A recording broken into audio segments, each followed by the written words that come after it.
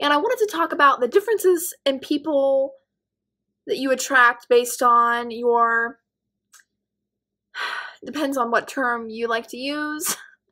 I would say vibration, but you know, if you don't want to go there, don't go there. You could say mood. And I think there's a huge difference. And I'm going to give you some examples of that. Okay, so the first one. This one just gets me every time.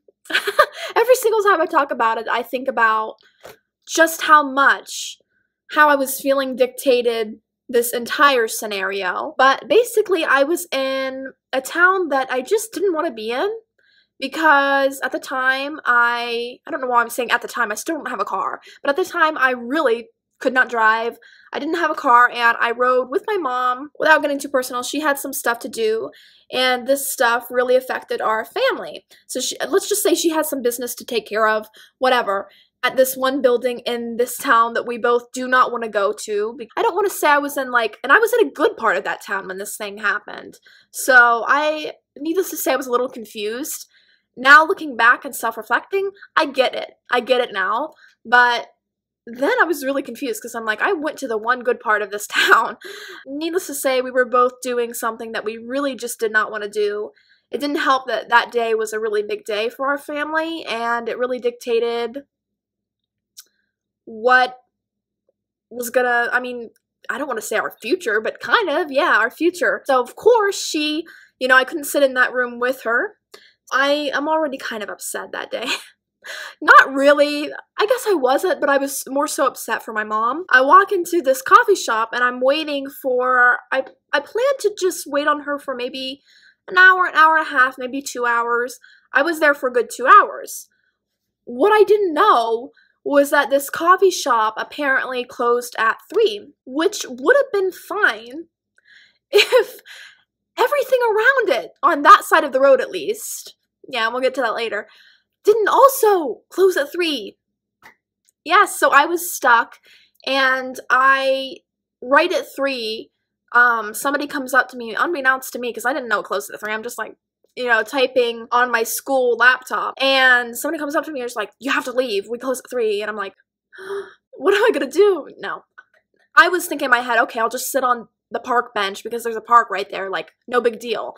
So I'm trying to pull up maps on my phone. So I'm headed out and my mom calls me. She said, hey, I just got out. I didn't see her call. So I'm still walking around aimlessly looking for a place to sit down. I finally find I don't even know what it was, like a park bench, but it was also like a playing chess area. And for some reason, I got a little panicked. I guess this is where intuition comes in, because I really just felt like outcome that occurred in the room that I wasn't allowed to be in was just not good. I just felt that, and I was like, oh God. But I was also kind of panicking because I didn't check my phone. I hadn't, I don't even know if I had service where I was at. So I didn't know that she called me and said she was on her way. You know what I mean? I didn't know she had gotten out early. So I'm sitting on a park bench, and I just kind of feel panicked because I don't know how long I'm going to be there. I really don't want to be in this town.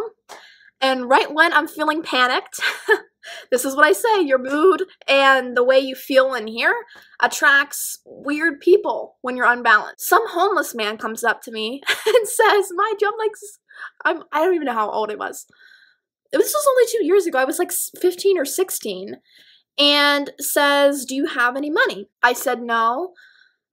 Maybe he said something like, do you have any cigarettes or whatever? I have been asked for homeless people since the time I was 10 years old if I had any cigarettes. Like, yeah, I really have cigarettes as a child. And I've always said, no, I'm sorry, and then moved on. This was different because this guy just decided to chase me. Yeah, he did. He just decided to chase me down the road. So I said, no, I don't. I'm sorry. And I really didn't. Mind you, at the cafe, this is what you guys don't know. This is kind of a stupid detail, but I'm going to put it in here. I had a giant smoothie because they only had it in one size and it was so overpriced.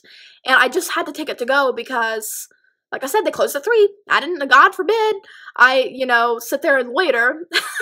So I had to leave. And I was holding the smoothie and I was holding my purse in the other hand. And in my head, I'm thinking, if this guy gets aggressive, my smoothie is going to go flying. That's exactly what happened. That's exactly verbatim what happened. I'm like, oh, I've got to get out of here, because all of a sudden, I start walking the other direction, because I'm walking towards the bank now, because trying to cross the street, trying just to get somewhere else to sit. So I'm walking, he's following me. Not only is he following me, he's boxing me up. He literally looked like, and I'm sure he was harmless, but why are you doing that to me? I was getting angry because I didn't know, I've never been in this situation, you know what I mean? I was getting angry. And he's over here boxing me up, looked like he was trying to guard me in a basketball game. He was like shuffling wherever I was walking, he would walk. He was following me, he was going up behind me. And so obviously, okay, is it me, the purse, or the smoothie? Well, first I've got to get rid of the smoothie, so I absolutely throw the smoothie. And it made it in the trash. That was miraculous. So it made it in the trash. I'm like, okay, thank God, that's one less thing I have to hold. I quickly put my phone in my purse. I just clutch my purse, and I'm kind of running at this point. And then I'm like, okay, he's not really paying attention. I'm pretty sure he's on drugs. He's kind of harassing other people at this point, I think, asking them for money. Let's see if I can get into another building, because the crosswalk is taking forever. You know, opening all the doors, they all close at 3 too, or noon. I'm like, okay, Chase Bank. That's gonna be open, right? Nope, they closed at noon. So I'm like, oh God, what am I gonna do? At this point, he doesn't really look like he's paying attention to me, and he's like yards away. So I'm like, okay, I'll just cross the street. So I hit the crosswalk button. It's taking forever, and he just comes running down to follow me again. Yeah, to follow me again. So I'm like, oh my God, I gotta get out of here. And just when he starts following me again, the crosswalk turns green or whatever. Not turns green, but like it tells me I can walk. And I'm like, oh, thank God. So I walk across the crosswalk. That man is still following me. And my mom, conveniently enough, thank God, was right there. If not, I mean, there was a restaurant right there. I would have probably just ran in that. And she was there. After that scenario, I mean, there's tons of things I could have done, right? After that, I would have probably called 911, or I don't know, screamed or something.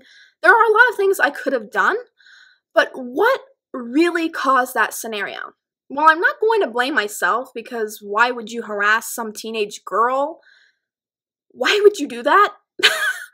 So obviously he was on drugs or something. Still wrong to do, but whatever. I mean, it is what it is. I attracted that because I was in a panicked state, and I was on a really low vibration because I was panicked for 2 reasons. I was panicked, one reason, because I couldn't find a spot to sit, and I was in a town that I really did not want to be in, and number 2, because of what our situation was, personally. So, yeah, I attracted that, and then, woohoo! Homeless man chasing me. And,